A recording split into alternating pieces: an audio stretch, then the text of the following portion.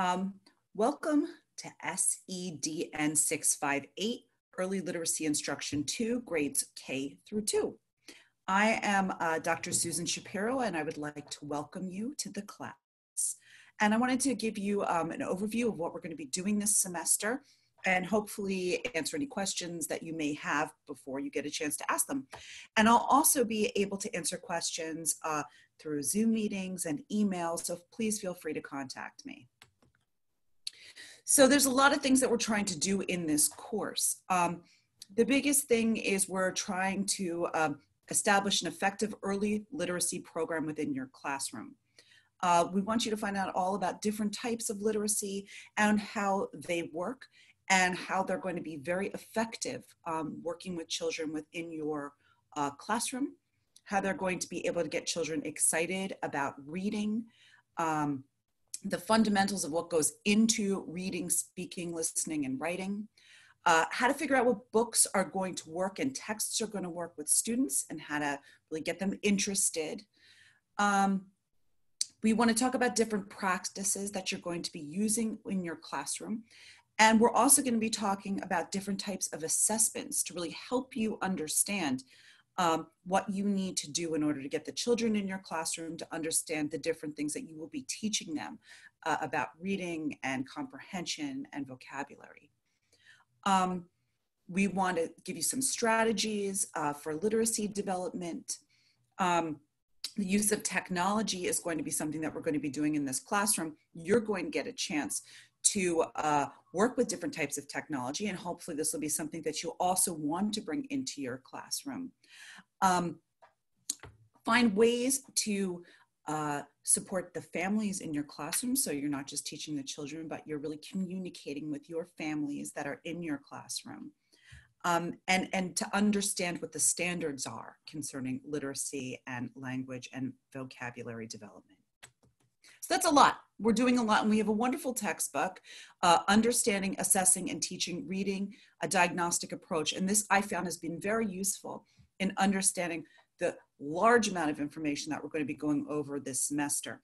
I've also included quite a bit of videos that I hope will help supplement some of the things that we have in the textbooks, because it's a lot of information coming through very quickly in this online format. So I really hope that you take a look at some of those videos as well. Each week, you're going to have, you're going to look on the first page, and it's going to tell you what you're going to be doing the first week. And it's going to give you an activities folder. When you go into that activities folders, you're going to get to see what your assignments are, the readings, the discussion boards, all the different things that you're going to need to do. So pay close attention to the first page, which will outline it. When you click on to the session folder, you're going to go in, it's going to give you an overview. When you go into that activities folder, which is the next one you're going to click onto, which is probably how you found this one right here, this lecture, you're going to have an opportunity to see what you're going to be doing for that week. So each week you're going to have readings that you're going to be required to do. Each week you'll have a required lecture, which will be done by me, and they will be posted weekly. You're going to have a response activity.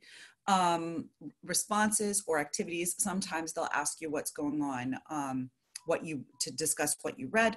Sometimes they will be doing activities that were related to the reading. So make sure when you do these that you do them in APA format and really follow the directions. When I'm grading each one of these activities or responses, I'm going to be looking to see that you're following the directions. That's going to be the first thing. It's important for you to get in the habit of doing. You're going to need to do it on your EdTPA, and you're going to need to be asking your children to do it in the classrooms as well. So you really need to get into the habit of doing that. We also have some quizzes that will be given out just a few times during this semester when there's a lot of information that I'm trying to get you to understand. It's a nice quick way to sort of get a read to assess what people are understanding or not understanding. And just like you, I'm going to be taking those assessments and making any changes that I need to make during the course of the course. So you will see 3 of those. Discussion boards. This is really important with an online class. And I really want you to be on top of the discussion boards. This is where we're going to be having a lot of different conversations. And you really need to be doing it in a timely manner. If you don't do it in a timely manner, what happens is it's no longer a conversation. It's just you posting. So we really want to make sure that we're all posting on time so we can have some good conversations.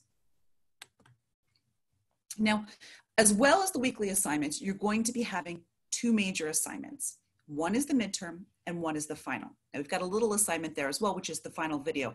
That's important as well. But the 2 major assignments are the midterm and the final.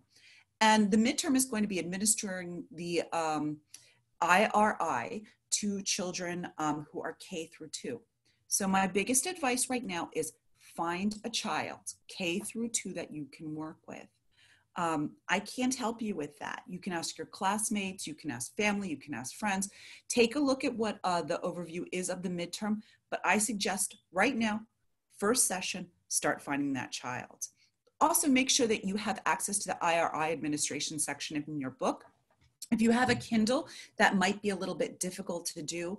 So you're really going to need to have access to a paper version or at least to bank a copy. If you don't have that, start working on it now because you will need it. And the final is going to build on the midterm. So it's really not something you need to think about now. And the video isn't something you need to think about now, but you do want to start understanding the requirements, technology of it. So you're going to have a few assignments that's going to be using technology. And this is a good time to start testing it out because you will need it for your final. So that's a really brief overview of what we're going to be doing this semester. Please feel free to reach out with me with any questions or concerns that you have. I am able to meet with people on Zoom meetings if you're not able to come in person to the 40th Street location. I do have office hours posted. There's lots of different ways we can communicate with each other. You'll be having some, as I said, some new technology that will be added into the course this semester. And sometimes I'll be giving you a brief survey just to see how the technology is working, if it's easy to work with, if it's difficult to work with, and I would really appreciate your feedback. So I look forward to working with all of you this semester, and I hope you learn a lot, and I'll be speaking to you soon. Thanks so much.